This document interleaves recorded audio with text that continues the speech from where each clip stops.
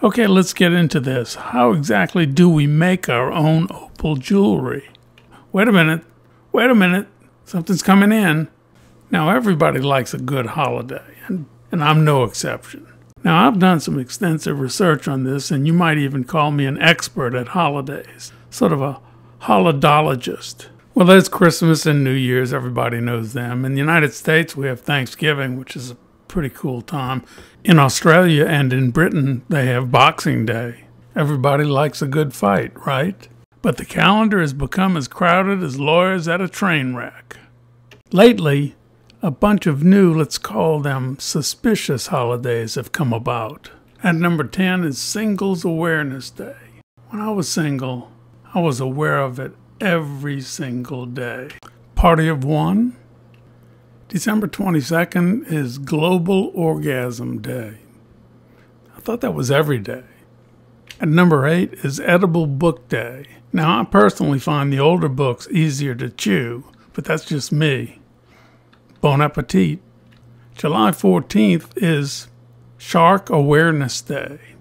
Well, when I'm at the beach, every day is Shark Awareness Day, if you know what I mean.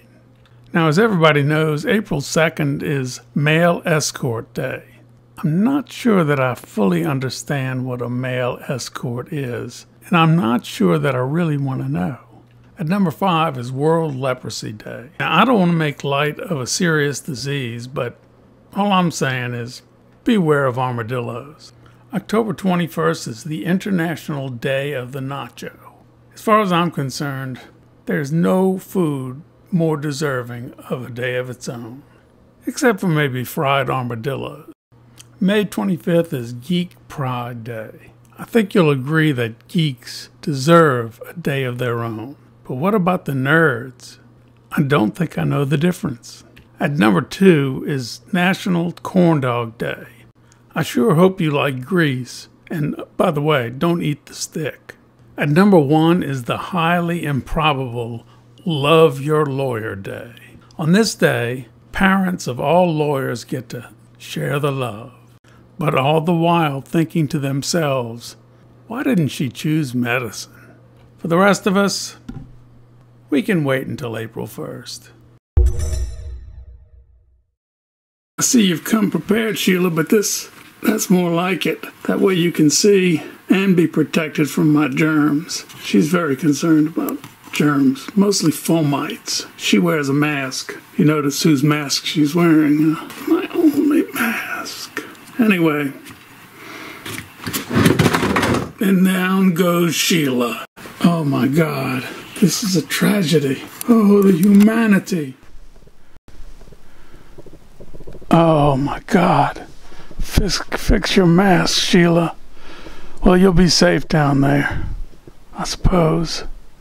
Well, wait there till I need you, okay? I mean, it's not like you're not my assistant and you're not part of this whole process, but I think you'll be okay down there for a few minutes, okay? I think she said yes. So, what did I want to tell you? Here's the first thing.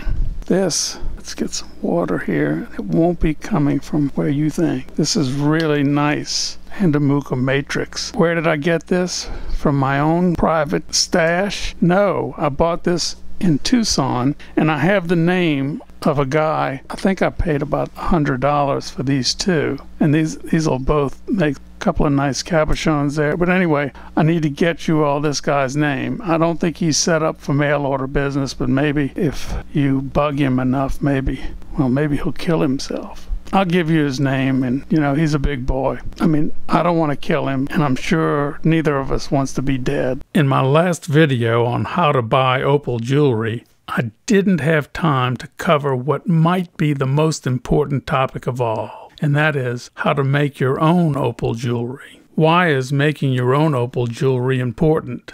Well, the reason it's important is because when you buy an opal pendant, you will be paying for the opal, you'll be paying for the setting, and you'll be paying for the labor. The jeweler takes all these individual parts, which are basically useless by themselves, and puts them together to make a usable thing, a piece of jewelry. Making your own opal jewelry is not very complex. There are 3 basic steps. 1, get the opal, 2, get the setting, and 3, put the two together. Let's start with getting the opal. What kind of opal do we need?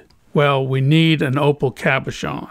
A cabochon is one of the two ways that people cut gems. Most gems are cut with flat spots that are regularly spaced around the gem in order to reflect light. This is known as faceting. Most gems are faceted, and the best example is a diamond. So what kind of opal cabochon do we need? The type of opal cabochon that we need is called a calibrated stone.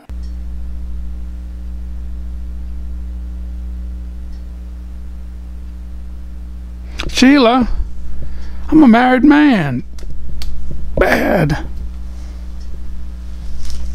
So where do we buy a calibrated opal cabochon? There are a number of places. I believe that Etsy is the single best place to buy opal cabochons. They have Australian, Ethiopian, and even man-made opals. The selection is enormous, particularly for Ethiopian opals. Another good place to buy it is Opal Auctions. Their strong suit is Australian opal. They sell solid opal cabochons, and they also sell doublets and triplets. eBay has a somewhat smaller selection, but they also have calibrated Ethiopian and Australian opals. So that takes care of the first part of making your own opal jewelry, getting the stone. Let's talk about the settings. This is embarrassing. I hate to be seen like this. Okay, one of these days I'm going to show you how to polish opals by hand. And I wanted you to see these. This is a 1500. Once you've got your stone sanded down to about the finest sandpaper that you can get yourself a set of these. Goes from 1500 to 1800, 1000, and 12,000 mesh. Micro mesh, cushioned abrasive pads. All of them are in here. I marked them with the mesh numbers. First of all, you can have any setting you want made by your local jeweler. It's not going to be economical necessarily. If that's the way you want to go, then that's the way you should go. But for practical purposes, we are going to talk about several options for settings. One is a do-it-yourself, and 2 are pre-made. The first type of setting, the one that you can do yourself, is wire wrap. There are some extraordinarily beautiful wire wrap stones of all types. There are hundreds of thousands of people in the United States alone who specialize in wire wrap, and you can either learn to do it or you can have someone else do it. The advantage of using wire wrap is that you don't need to have a calibrated stone. You can use any stone of any shape. It can be round, oval, or freeform. It could be triangular, pentagonal, polygonal, polygamous. Someone who does wire wrap will be able to fit your stone into a wire wrap setting. I guarantee it. Where do you find someone who does wire wrap? I suggest that you go to a local rock shop. Most cities and small towns have rock shops. Many small cities have lapidary clubs. If you either go to a rock shop or to a lapidary club, there will be people there who know people that know how to do wire wrap. The best and simplest way to get a jewelry setting for your opal is to buy. The two main types are bezel mounts, which are cups in which the opal sits in, and prong settings, which are like baskets that you bend the prongs over the stone to hold it in place. Both can be bought online. I usually look at places like Rio Grande and Fire Mountain Gems, but these places can be a little bit complex and they're sort of made for jewelers. It's much easier just to go to Etsy. The most important thing about buying a pre-made setting is to get the right size. You'll recall we bought a calibrated stone, one that is a specific size. Well, now we're buying the setting, and the setting has to match the size of the stone. So, you're not satisfied with just a plain metal setting. right? Well, there is a way to make fancy, expensive-looking jewelry by yourself. You just have to buy the right jewelry setting. This is kind of a trade secret, but I'm going to let you in on it. You might find this on Etsy or elsewhere, but the best place to buy fancy settings is on eBay. On eBay, there are hundreds or maybe even thousands of Chinese jewelers that make fancy settings, usually of gold with diamonds embedded. The cost of these settings is much less than the comparable setting bought through a jewelry store, but of course you can't really buy just a setting at a jewelry store. Well, you can, but you probably wouldn't want to do it. Here's what you do. Go to eBay and search for semi-mount, and then put the type of jewelry you're looking for, whether it's a ring. I would put semi-mount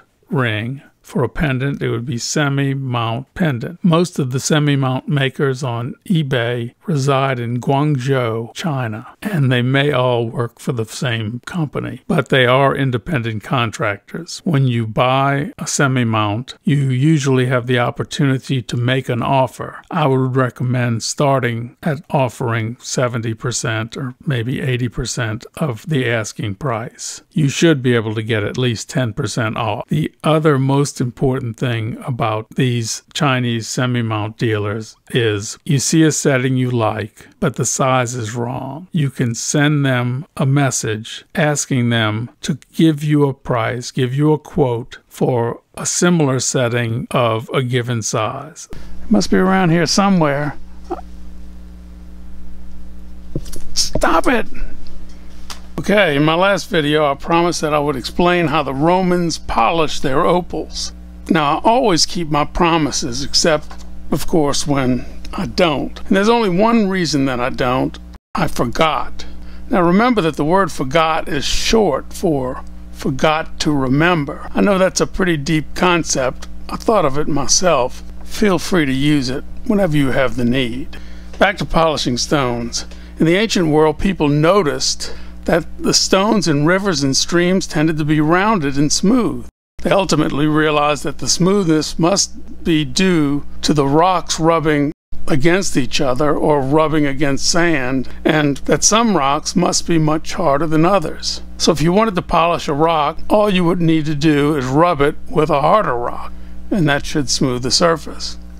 This guy learned to scratch pictures of his friends on the walls of his cave by using a rock that was harder than the wall. Eventually, early man became more intelligent, the wheel was invented, and that led directly to the development of the primitive grinder or lathe. The primitive lathe, driven by the movement of a bow, was invented by the Egyptians around 1300 BC.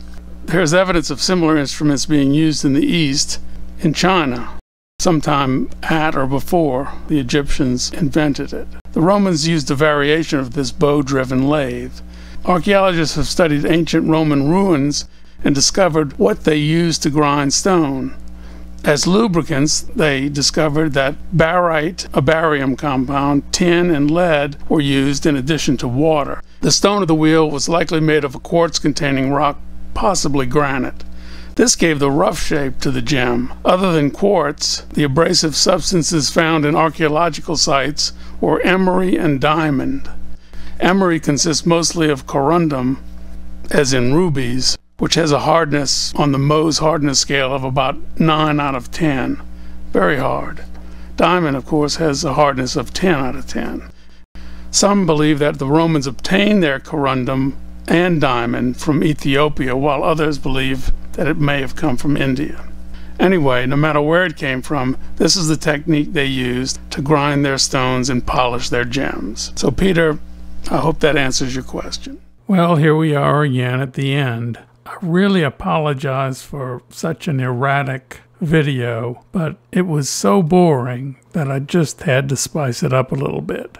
If you liked the video, hit the like button. If you didn't, hit the like button. I don't even know what the like button does, honestly. If you want to subscribe, we have a lot of great subscribers. And that's all for now. I'll see you next time.